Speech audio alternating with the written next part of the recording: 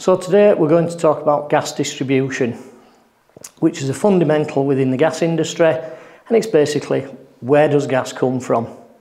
So what we're going to be covering is what is natural gas, the raw materials, where does gas come from, the European gas pipeline, natural gas transmission pipelines, the Bacton Gas Terminal, the Milford Haven liquid natural gas terminal, the national grid, gas distribution network, gas distribution, and then mains to appliances. So how does the gas get from the pipeline into the boilers, the fires, the cookers and things like that. So what is natural gas?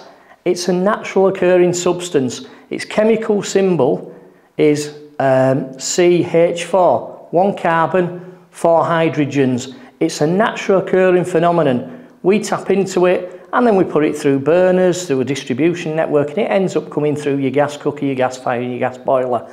So that's what we're going to look at. As coming into the gas industry, obviously we need to understand what natural gas is. So where did it come from? Millions of years ago, tiny sea plants and animals died. They were buried on the ocean floor. Over time they got covered in layers of silt and sand and sediment. And over the years, the sediment got deeper and deeper, and then with lots of enormous amounts of heat and pressure, they turn them into oil and gas. And that's what we're looking for now. That's what the people go prospecting for. They've been doing it for a great number of years. So today we drill down through layers of sand and silt and rock to reach the rock formations that contain the oil and the gas deposits. And then we extract them. The oil goes to form things like petroleum and coal tar, and the gas, we use that after it's been refined as natural gas as we know it for our cookers, our boilers and our appliances. So the raw natural gas is composed of several gases. It doesn't just come straight out the ground as natural gas as we know it. The main constituent of natural gas is methane. That's where the chemical symbol CH4 comes from. If you did chemistry at school, you might remember that. Other components include other gases, ethane, propane, butane. If you do any camping or caravanning, you might know about propane and butane. That's the gas that you get in the bottles, the blue bottles, generally for butane, the orange bottles there for propane, and we connect them up to our gas barbecues and things like that. Also in the raw natural gas, you've got water vapour. Because it's down under the ocean, it's moist. You've also got hydrogen sulfide, carbon dioxide, nitrogen, which is the most abundant gas around us. 80% of atmosphere is made up of nitrogen. And then you've got helium, the stuff that you put into the balloons when it's somebody's birthday. It's lighter than air and it rises up. During the process of extracting this natural gas and refining it for us to use, they take a lot of these components out. So they're going to remove them out the raw natural gas. Things like ethane, propane and butane, hydrogen sulfide and helium, some of them are removed and can be sold separately. Obviously I've just mentioned about the propane and the butane. They're taken off and they're sold as a separate entity. So methane, let's have a look at this in more detail. It's a non-toxic gas and it's the main ingredient in natural gas. It's around 90% of raw natural gas is methane. That's why in the gas industry we tend to class methane as natural gas. So when we say natural gas, we're actually talking about methane. Even though, as we've just mentioned, raw natural gas has got all these other components in. I mentioned earlier its chemical symbol CH4, and it's the simplest form of hydrocarbon molecule. It's odourless. That's why there's a chemical called tetrahydrophene added. That's why if you turn your gas on at home and you smell it, that's why there's an odour with it. It's that tetrahydrophene that's been added to give it that distinct smell, just as a warning in case there's a gas leak. Methane emissions released into the atmosphere, they become greenhouse gases. So that's one of the greenhouse gases. One of the other components is ethane. That's C2H4, so it's got two carbons, C2H6, 2 carbons, 6 hydrogens. And it's the only 2 carbon alkaline. It's typically made up of 5.3% of natural gas. That's made up of ethane. So it's the second largest fossil fuel component. Ethane's primary use is in the petrochemical feedstock for ethane production. It's also a greenhouse gas, but it's a lot smaller scale than methane. Then we've got propane, C3H4, so 3 carbons, C3H8, 3 carbons, 8 hydrogens. It's a 3 carbon alkaline. And it's only 1% of natural gas, so it's quite a small amount, but it's removed and then it can be sold. We use it for grills, portable stoves. You can also use it for transport, so gas-powered buses and taxis, forklift trucks, recreational vehicles. Propane combustion is not as clean as natural gas, but it's much cleaner than burning petrol. Then we've got butane, the last one of these gases. Again, it's odourless. It does have a faint smell, a little bit natural gas or petrol. It's highly flammable and it's easily turned into a liquid. So in the bottle gases, they're liquids which when released into atmosphere turn into a gas. Its chemical formula is C4H10, so we've got 4 carbons and 10 hydrogens. It's only about 0.4% of the natural gas mixture. It's better known for your cigarette lighters or blow torches, portable stoves, aerosol propellant and a refrigerant. It's now been phased out because it's a greenhouse gas, so there are more environmentally friendly refrigerants being used. Other components such as the water vapour, the carbon dioxide are only about 0.6%.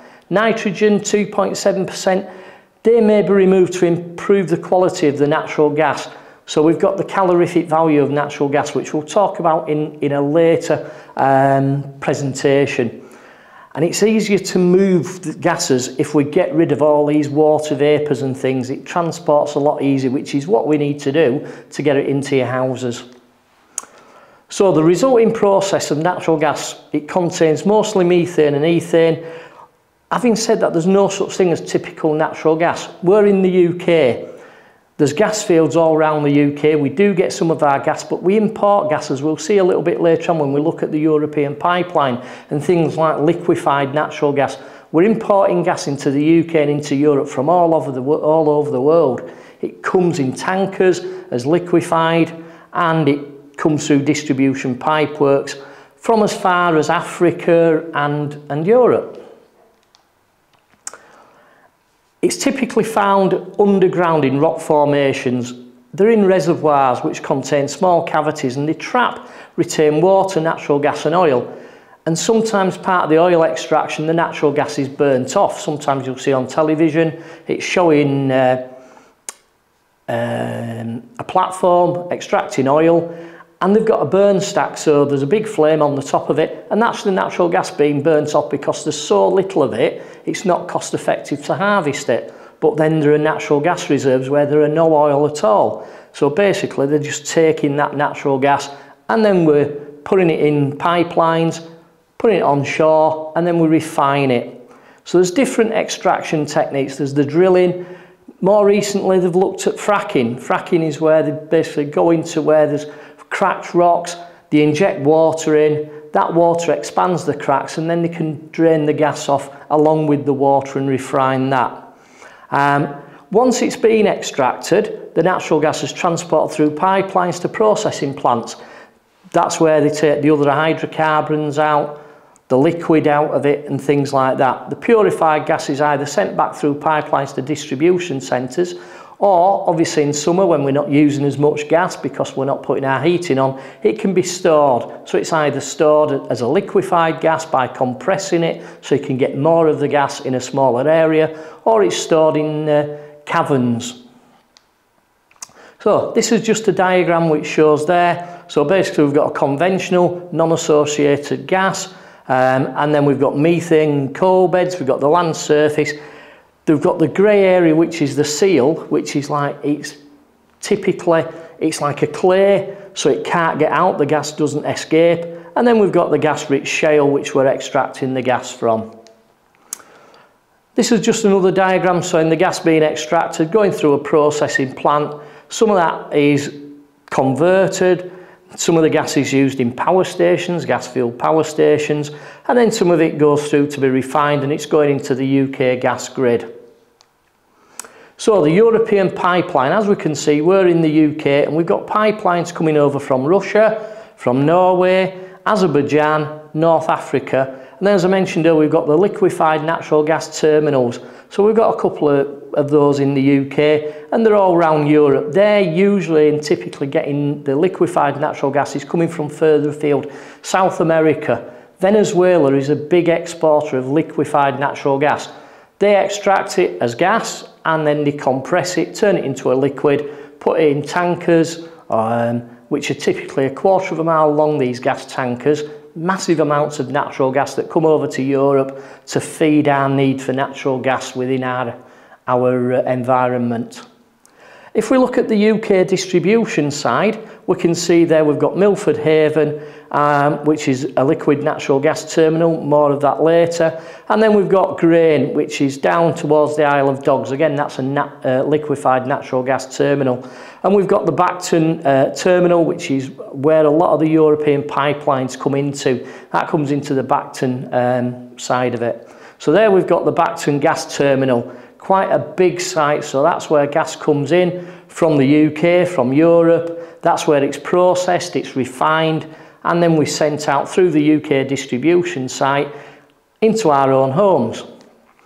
That's the Milford Haven Liquid Natural Gas Terminal. So again, they're taking the liquid natural gas. Some of it is stored as liquid, some of it is stored as gas, and then again that's put into the UK network and it's sent out through the mains into our properties. So the national grid transmission system, it consists of different pressures. We've got high pressure transmissions. That's under real high pressures. They can be up to 70 bar pressure, very, very high pressures. And that's owned and operated by the National Grid PLC. Then we've got the National Transmission System and Gas Distribution Network.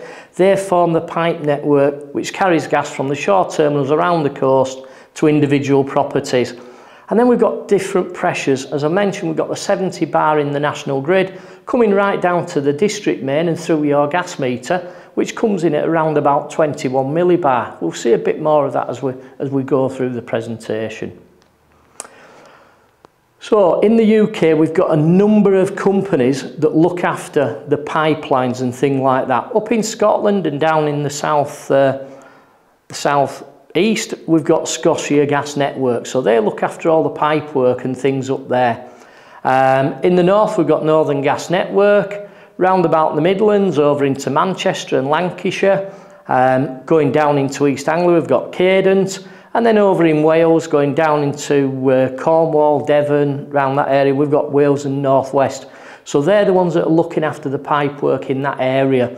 So in where we are in Halifax at VIVA, if we had a problem and we needed to contact our emergency service provider, we'd ring up and we'd probably get hold of Cadent. That's the people that cover round our area. So the gas distribution network, we've come through the terminals and then we're going to compressor stations. That's what compresses that gas up to this 70 bar, which is then going into either storage or going through. And then we've got governor stations. What a governor station does, it drops that pressure from high pressure down to medium pressure, and then there are smaller governor stations which drop it down to district pressure, and we'll see that as we're going through. So we've got low pressure mains and medium pressure mains. So the high pressure main will go through a governor station into a medium pressure, and it drops from 70 bar down to somewhere between 2 bar and 75 millibar. Then it will go into low pressure mains, which are up to 75 millibar. Then it comes through a service connection on the main, onto a service pipe, going through the emergency control valve, the ECV, into a meter regulator. That meter regulator is designed to maintain in our properties 21 millibar plus or minus 2 millibar. So it doesn't matter if you've just got your gas cooker turned on, or your gas fire in your gas cooker, your gas fire, your gas cooker in your boiler.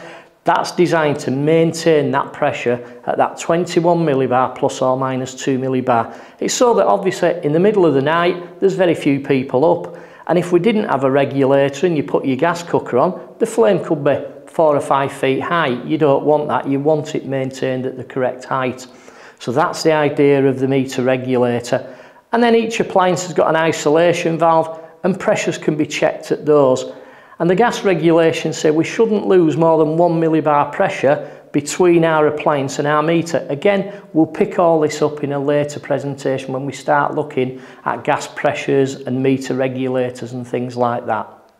So that was the gas distribution network, from coming out the ocean to coming out the gas appliances. So now you should have a better understanding of where gas comes from, a little bit about what gas is. So until the next time, thanks very much for watching, and hopefully you'll understand what we're doing, and I'll see you on the next presentation.